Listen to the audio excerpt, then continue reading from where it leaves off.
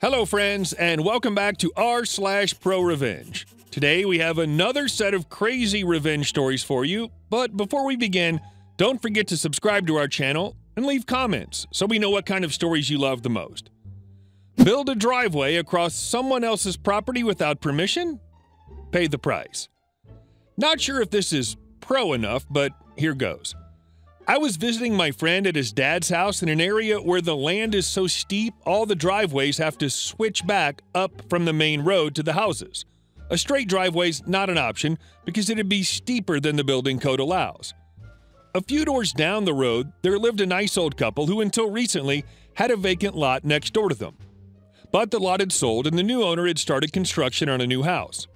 Unfortunately, the lot was so steep that the owner built his driveway partly on the old couple's land. It was carved out of the hillside with an excavator. This probably wouldn't have been a big deal if the new owner had approached the old couple first and asked nicely, but did he? Well, would I be telling you this story if he had?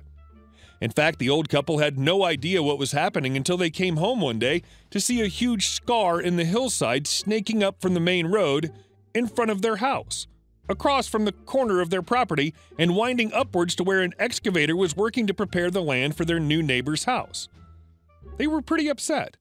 But being nice, reasonable people, they figured it was an honest mistake, so they went over to talk to the machine operator.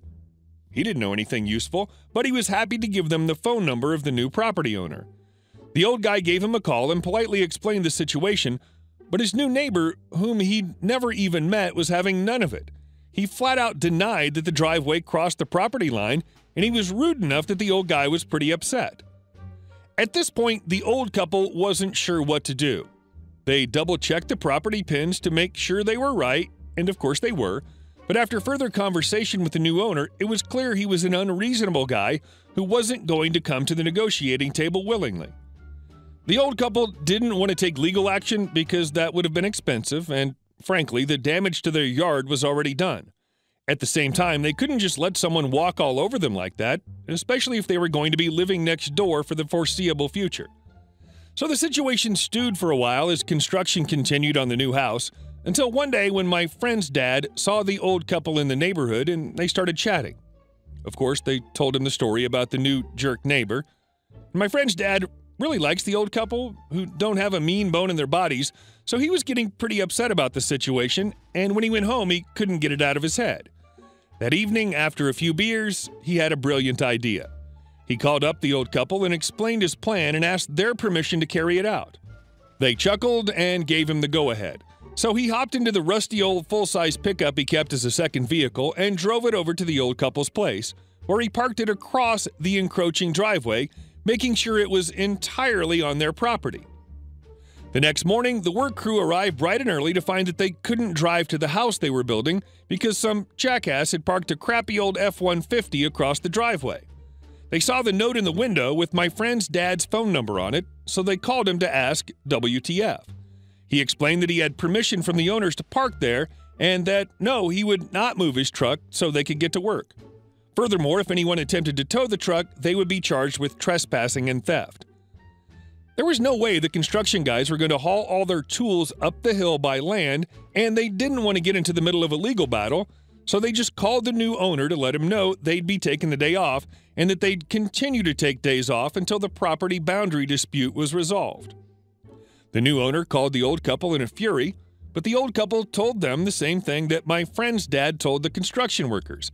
Basically, the vehicle was parked on their own property, so if he had a problem with it, he could go F himself.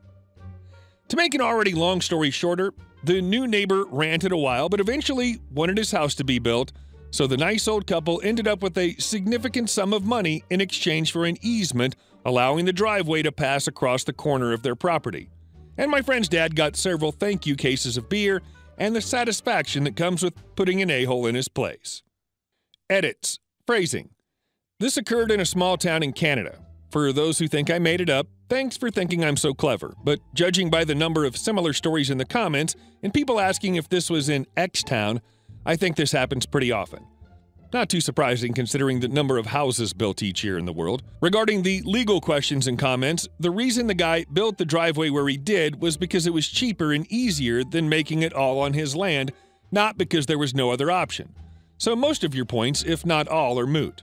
I'm on mobile, so I can't paint a picture, but imagine two lots next to each other on the uphill side of a road with the property boundary perpendicular to the road.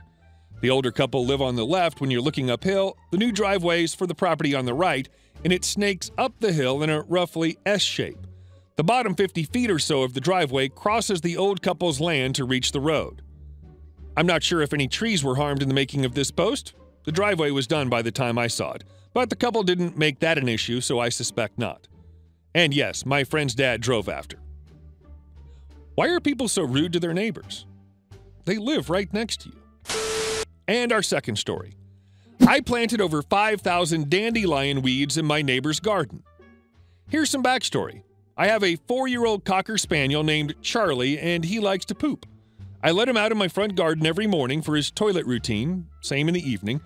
We don't have a boundary fence on where my garden and my neighbor's starts beside a row of bushes. Saying this, Charlie hasn't ever crossed or pooped past these bushes. Now, every week I collect up said poop before it gets into a disturbing amount. I've been doing this for the past 4 years to keep my front garden looking good and not too smelly. One day I came home from work to find that my neighbors weren't happy that there was dog poop in my front garden. I instantly went to collect what was there. It wasn't much, and it was nowhere near the boundary of where our gardens meet. Fast forward a week, my neighbor again complained about the dog poop being in my garden. However, this time he threatened to hurt my dog if he continued to poop in my garden. This time I wasn't so nice about it and stated that it's my garden and my dog can do as he pleases. Now I know dog poop can be annoying, but when it's not your garden and there's no smell due to decent airflow and open front garden, is it really justified to threaten a man's dog over some poop? Anyway, after months of this going with petty things and shade being thrown at me every day about having a dog, I decided to declare war on my neighbors. Now, I knew these people pretty well. They just moved in, and we let them use our Wi-Fi for a couple of months until they got theirs all sorted. I picked up a few things about them, and one of them was how OCD they were. They cut back their garden every week and painted the entire bottom layer of the house to match their fence. This was all the fuel I needed to exact my revenge. My first step was to start off small. I knew they liked things to match, so I painted my fence gate bright pink instead of matching it with my fence. This was my first small victory. They hated it so much they begged me to correct the color. So I did. I figured if peace was an option, it was worthwhile. Then began the hate again. I had to come up with something so evil and yet genius that it couldn't be traced back to me. That's when I planted over 5,000 dandelion seeds in their front and back garden.